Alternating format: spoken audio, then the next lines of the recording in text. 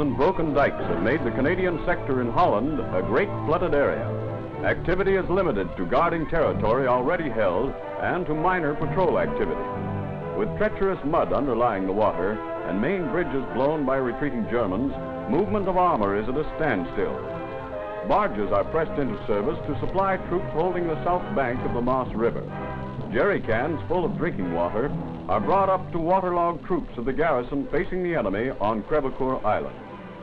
Stiff fighting under the most trying conditions has finally driven the enemy from his last strong points on the island and from the south bank of the river. As they keep supplies rolling in, our boats are under constant mortar fire from the north bank.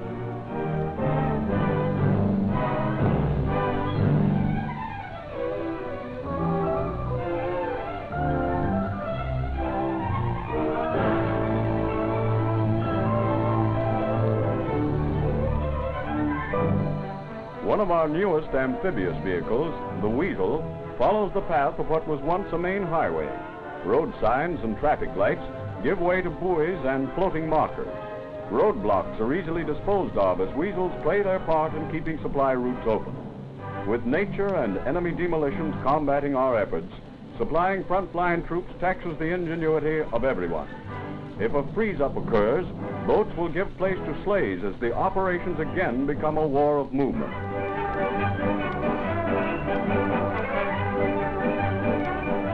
In Holland, Armoured Divisional Signals carry on the R.C.C.S. tradition, the message must get through.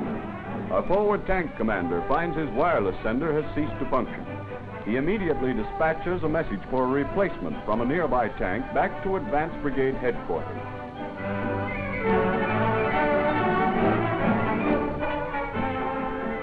At Advanced Brigade, the message is received and taken to the signals office, where it is registered for retransmission to the addressee. The signal master has several alternative methods of passing the message. Traffic is divided equally among the various systems to speed transmission.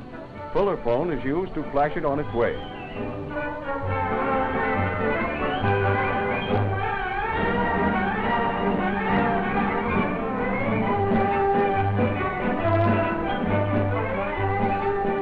When other methods fail, the dispatch rider gets through.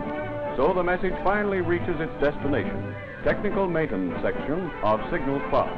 Here an instrument mechanic loads a new wireless set into his mobile service shop. It is rushed forward to replace the dud set in the tank. Through the work of Royal Canadian Signals, the complex organization of a great army is closely knitted together.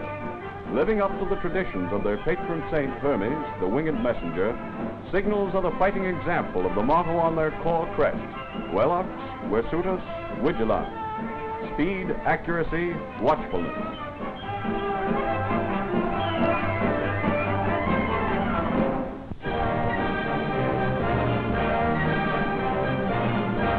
Major General Spry, on an inspection tour of his command, visits a field artillery regiment in Holland. An informal checkup is given to one of the many units that make up the terrific concentration of firepower which drove the enemy back from the beaches of Normandy to his own border. In the wet, muddy gun positions, gunners must work overtime to keep their pieces in good condition. General Spry finds nothing wrong with the maintenance. There's no time for a regular inspection parade, so the commander has an informal talk with his men. Questions are answered and complaints heard. Jerry will hear more from Canadian guns when the advance again gets underway.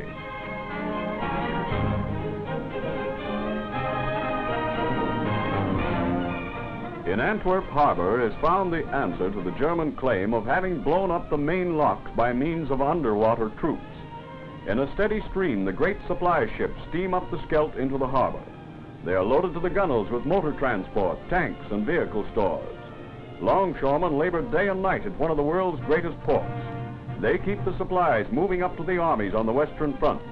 The front door to our supply routes is indeed wide open.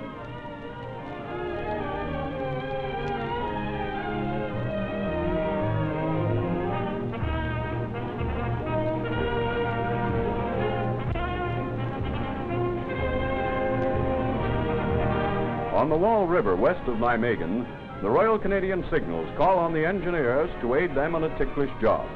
To maintain communications, a submarine cable is laid across the river. With a fast current flowing and only a converted barge from which to operate, the procedure calls for great skill. Paying out the heavy cable from the improvised cable layer, the job is completed on the first try. The cable will be used by Signals as a trunk route to carry a large volume of telephone and telegraph traffic between two high formations.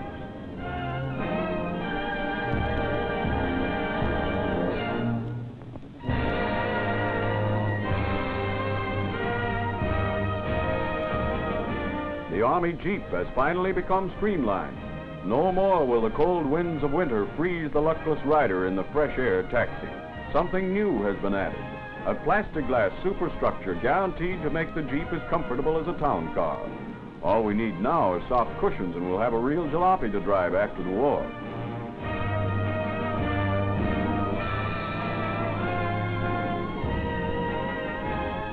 A German-type flamethrower captured from the enemy receives a workout in Holland. Deadly indeed are the fiery weapons of war. Used by the Germans in the Blitzkrieg of 1940, they were adopted by the Allied armies with devastating results in our Blitzkrieg of 1944. Canadian-designed flame dischargers proved their worth in the drive through Holland.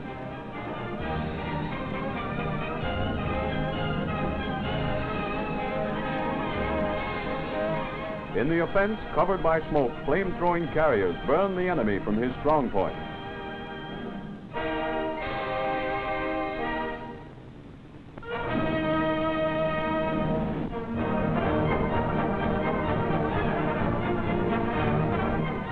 The Sherlock twins from Simcoe, Ontario, Flight Lieutenants Allen and Eric, are the cause of many headaches at RCAF Bomber Command. They just can't be told apart. Both holding the DFC and both having completed their second tour of bombing operations in Halifaxes, they have operated as a team since childhood. Starting business life in the grocery trade, one wholesaling, one retailing, they both joined the infantry and together transferred to the Air Force. First-class pilots, they are popular with their messmates of the Lion Squadron.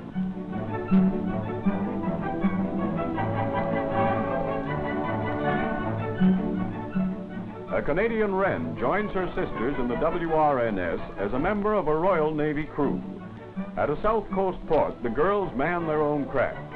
Many of the little ships have been taken over by girls. Their job is to ferry personnel from the quayside to the ships at anchorage.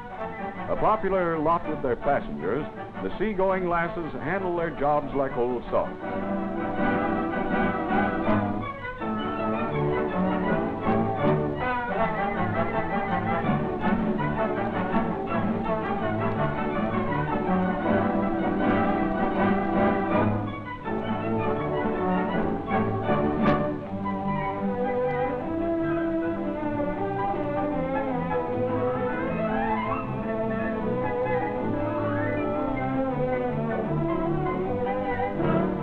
At the wheel of the floating taxi, life sails smoothly by.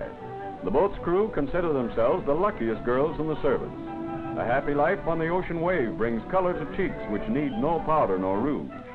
Stoker Molly of Montreal is the only Canadian attached to a British boat's crew. Oh, for the life of a sailor.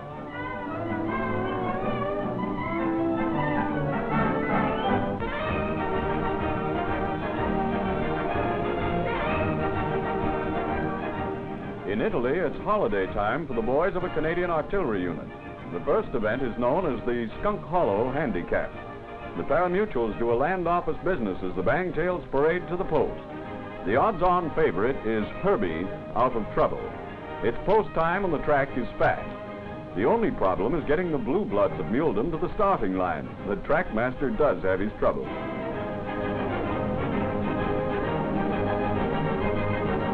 It's a snappy 6 furlongs, and the favorite is the winner. A turkey shoot is another feature of the day. All the spectators are invited to enter the contest. The infantrymen think they have the edge, but the boys of artillery and signals give them a good run for their money. After winning the prize, you've got to catch it, and that's some job. To the victors go the spoils. There are going to be some happy faces around a certain cookhouse tonight.